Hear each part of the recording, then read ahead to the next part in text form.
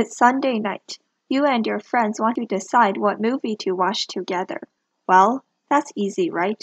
Just ask everyone for their first choice, and the movie with the most first choices wins. This voting system called First Past the Post or FPTP is used in the majority of democratic countries including Canada, the US, and the UK. I mean, it just seems so intuitive to vote for your favorite candidate and most votes wins, right?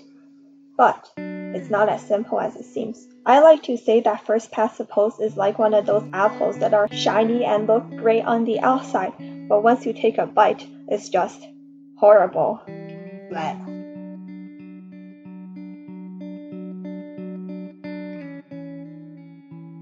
Let's follow a sample presidential election in a town of 60% squares and 40% triangles. Two candidates are running, Tracy Triangle and Stephen Square. Each citizen votes for the shape that resembles them the closest. Stephen Square has the most votes, so he is declared the winner. Seems pretty fair. Now, suppose Samuel Square joins the race. Some squares are attracted to his fancy hat and switch their votes for him.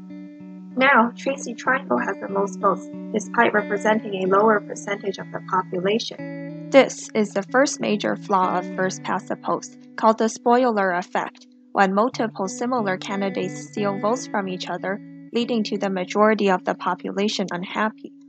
A real-life example of this happened in 2016, when Trump, one anti-establishment nominee, ran against 16 GOP establishment nominees who all stole votes from each other, letting Trump win the Republican primary easily.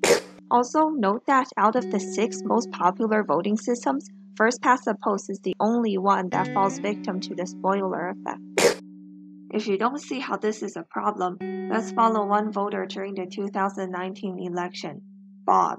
Bob's heart lies with the Green Party, but he's faced with the reality that they have no chance of winning. No matter how much he likes the Green Party, he doesn't want to waste his one vote on a party that has no chance of winning. Instead, he looks at the 2 biggest parties. He doesn't really like either of them, but dislikes the Conservatives more. So he votes for the Liberals in the hope of preventing the Conservatives from winning. This is called strategic voting, not voting for the party you honestly like the best. And in First Past the Post, strategic voting is a necessity. Since democracy is all about representing the wants of its citizens, how can we expect our leaders to represent our wants accurately when the system doesn't allow us to be honest?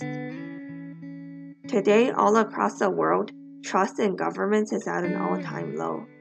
A survey shows that 1 in 4 Americans think that democracy is bad or very bad. In 2016, 20% of the voters for Trump and Clinton didn't trust the candidate they voted for and voted for them anyway. Let's look at another voter. This is Bob's friend, Joe, also a supporter of the Green Party. Joe doesn't really like either of the big candidates, and he knows that supporting the party he likes will not change anything. When you're in Joe's position, it's easy to feel like you cannot meaningfully contribute by voting, and many people in this position end up deciding not to vote at all. Voter turnouts everywhere have been going down, down, and down. There used to be a time when we had consistently 80% show up, but now it's just hovering around 50%. Bar, you might say. This is nonsense. Only because we have a 2-party system now. If we had multiple big parties, problem solved. Actually, no. First Past the Post always inevitably leads to a 2-party system. Even if you start off with, say, 7 parties, after several elections, supporters of slightly smaller parties learn to vote against the big party they don't like rather than for the party they like, just like Bob backing up the Liberals because he hates the Conservatives more. This repeats election after election until only 2 parties hold most of the votes. Note that at the end of the day, the citizens' preferences didn't change from the beginning. Even though almost everyone votes for one of the 2 biggest parties, less than half of the citizens actually preferred them. This is the final and most important flaw of First Past the Post. It produces results that few citizens are happy with. Democracy was founded on the basis of representing the wants of the citizens, so therefore, First Past the Post is a failure to the fundamental purpose of democracy. For example, despite holding a majority in parliament, 3/5 of United States citizens are not okay with Trump being president. That's the majority of the population.